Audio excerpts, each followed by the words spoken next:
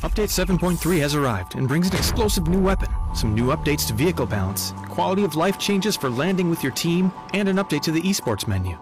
Let's get right into it. The first update is the addition of C4, a brand new explosive that sticks to most surfaces. Once its long timer finishes, this powerful explosive deals damage to everything within a 25-meter radius, both horizontally and vertically. C4 isn't meant to be another throwable, but rather a tactical choice to prevent enemies from staying in a defensive position. There's a clear audible beeping sound when C4 is armed, which increases in frequency as it gets closer to boom time. You'll want to be clear of it when that happens. C4 spawns as world loot on Erangel, Miramar, Vikendi, and Sanok, and will also appear in care packages on these maps.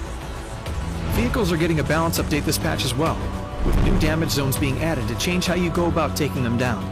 Starting with 7.3, damage dealt to the engine of a vehicle will still be full, but damage done to the sides and roof of a vehicle will be reduced.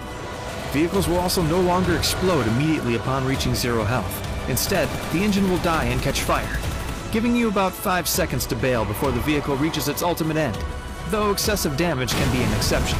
These new damage zones affect most basic four-wheeled vehicles like the UAZ and Murata. Other changes include increased armor for boats, no more increased collision damage when vehicles are rolling, and a 50% increase to spike trap length. You can check out the patch notes for full details. One more vehicle-related thing.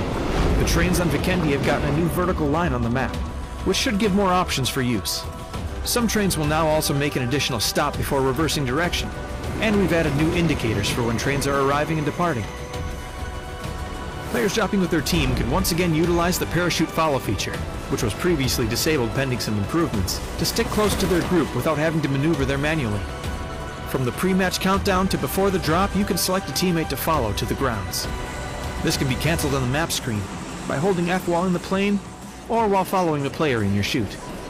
Finally, the esports menu has been updated in preparation for PCS1.